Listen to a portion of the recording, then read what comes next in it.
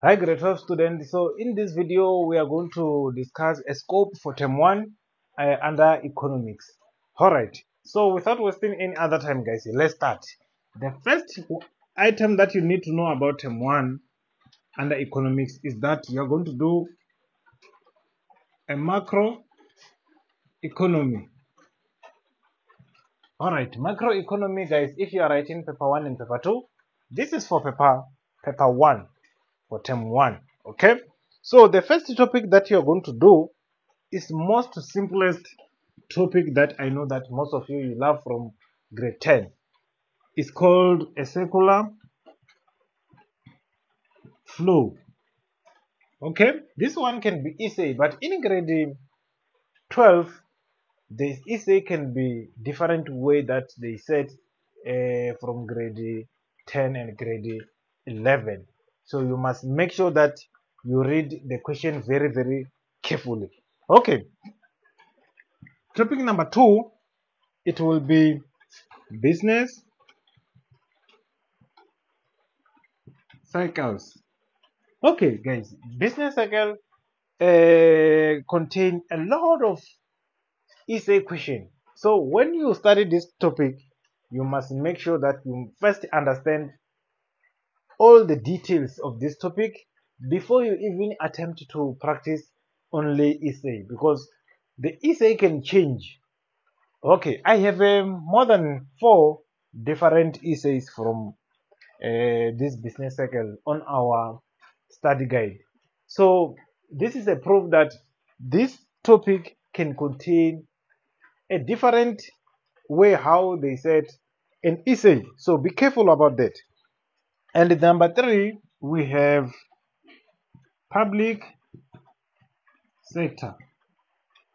Public sector also, it has an essay, many essays. Okay, so this will be topic number 3, and the topic number 4 is international trade. Okay, or we call it foreign exchange market. So also this one, in our study guide we have essays, different essays for this international trade. Okay, then the other one, I think this is the last one. Okay, in other words, we only have 4 topics for microeconomy in grade 12.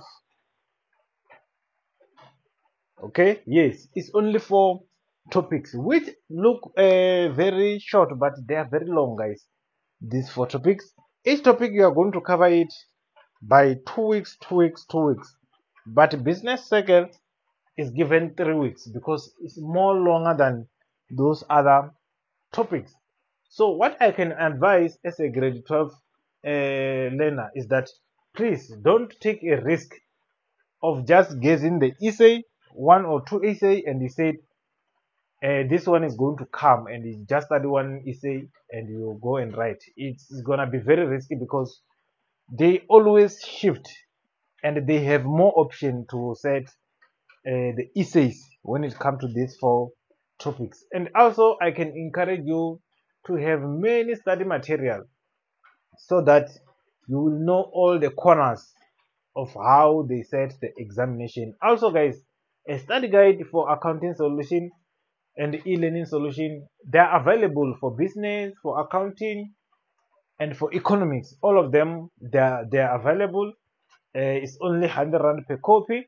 It's only soft copy. We don't sell a hard copy because they have many pages, and to print out those pages is gonna be more expensive. So we only sell a soft copy, which is protected by a password. So you have to come and get one so that you will have a best year of grade 12 and you get a good result that is going to put you to the university of your choice. And also guys, a class are available for all these subjects that you are doing: economics, business, accounting, mathematics, and mathematical literacy. It's only 100 rand per subject.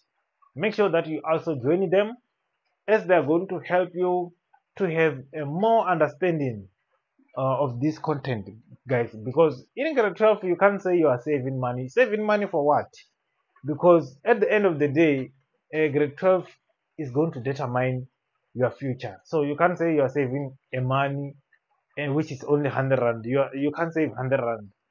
um, at the end of the day you struggle to get the institution because of the bad results. So make sure that you join in time, so that you can learn with other students that are learning. So we're going to start from 6th of February, and I hope you enjoy. And also guys, make sure that you subscribe to this channel, e-learning solution SA, because this channel guys is going to upload all those different subject other than accounting. That accounting, we do it under accounting solution SA. Under e-learning, all those other subjects we are going to do a lesson, so that those who didn't manage to join classes, they can get something a bit to learn. All right, and I hope you enjoy. I'm gonna see you on the next one.